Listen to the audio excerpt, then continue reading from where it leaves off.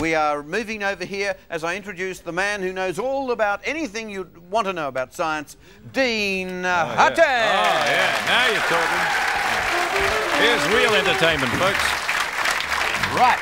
Can I sit here? Is it all right? You can sit there. It's a comfortable chair. Yes, yes, yes. And I see you've got some friends indeed. I have too. Excellent. Yes. Steve Van Apperen.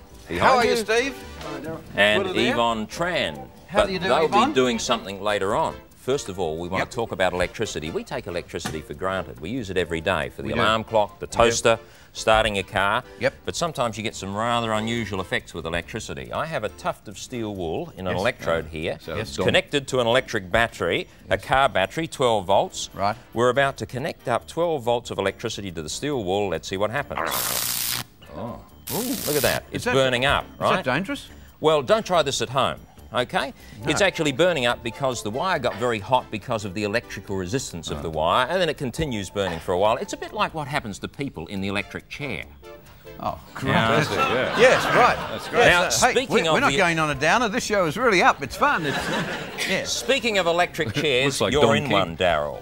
This chair that you're sitting in is about to become an electric chair. Yes. Well, quite a safe electric chair, actually. We're going to pass some electric current through your fingers. So if you could put your hand on the side. Yes. Steve, who's an expert in the polygraph, the lie detector. I thought it sounded like an Olympic event. It does, doesn't it? He's connecting up electrodes to two of your fingers. Right. And one of the things that the lie detector or polygraph does... They're the truth fingers.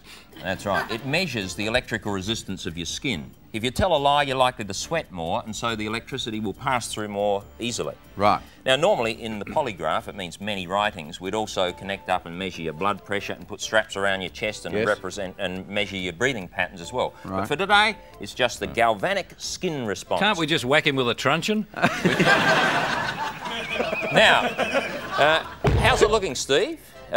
Steve has a computer screen there, and he's going to ask you some questions. So just sit back, relax, and we're going to ask you some questions. Yes. And we want you to answer them, and we're going to try and tell whether you're telling the truth or whether you're telling a lie. Okay. Now, on the screen, we have a yellow line, and it's moving up and down as your skin response is registered on that. Just get nice and relaxed. Okay, Steve, when you're ready, ask him the first question. Okay. Is your first name Daryl? Yes. Oh. Okay. That's one simple question. Just get nice and relaxed. Now, what are we meant to... The waves are going up and down. What's the significance of... We're trying to get a systematic pattern for truthful answers, first of all. Are you happy about Lisa McCune winning the gold Logie? Yes. I think it was well deserved. Off the top of the screen for that one. I think it was really well deserved. Yeah. Aren't they questions that Steve's supposed to ask me? We're just getting him settled down. Steve actually has a company, Australian Polygraph Services. He's trained with the LAPD. He's worked with the Secret Service in America. Ooh. And so now that you're nicely relaxed, we're ready for the real questions. Okay, relax. Okay. John, shut up for a moment.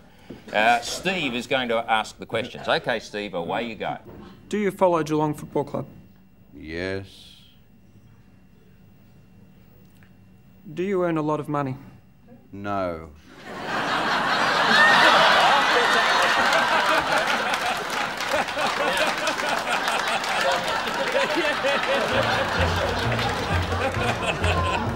So normally in a real court situation that was going to lead to a court case, Steve would spend maybe an hour and a half with you just checking out all these little bumps in your response. But then eventually we'd get to the point where we can tell very accurately whether you're telling lies or not. Yes. Yes.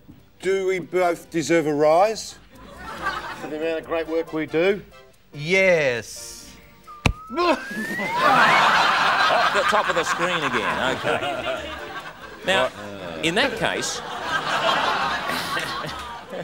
we were passing electricity through you. You can take them off your fingers now. Take those electrodes off your fingers because now we're going to show you something totally different. Right. You have electrical activity going on inside your brain right now. You're not connected to anything. Actually, the amount of electricity is not even enough to light up a torch bulb. Okay. But there's a little bit there. Millionths of a volt. So do I. Yeah. Now, Yvonne has attached a headband to me with some electrodes to that, and she's going to try and measure the electrical activity of my brain. The oldest TV in the world, folks. I should say, if almost anybody is measured, they find that there are all kinds of busy signals going on inside the brain, but there's something called alpha rhythm. Yep. And when your eyes are open, it's normally not much at all. In fact, it's sometimes represented with a map, which we might have a look at now. There, the one on the right, eyes open. Blue and purple colours means not much alpha activity. Alpha waves are slow, rhythmic waves. When you close your eyes, you get a sudden burst of activity represented on the left by the red and the yellow. Yeah. Okay? Now, what we're going to try and do is see if I can use my alpha wave increase to switch on a whole lot of electrical gadgets. This gear was developed by the Mind Switch team at the University of Technology in Sydney. Yvonne's part of that team. So this is an in a moment, Australian invention, world first. When I close my eyes in a moment, there should be an increase in alpha activity. It'll be amplified by this grey box, filtered out from all the background noise, and then a message will be sent to this little infrared machine. Across that gap, a message should be sent. There's nothing connecting all these electrical devices behind us except my message, which goes in here. It should trigger off a relay, which will then switch off all these things. But it's only my mind that can switch it all off without any connection, okay? Now, the machines are all connected up, but the relay hasn't gone across, and it won't go across until I relax and increase my alpha rhythm. I'm about to close my eyes and relax. Here I go. Do we need to get the RACV to... Wow.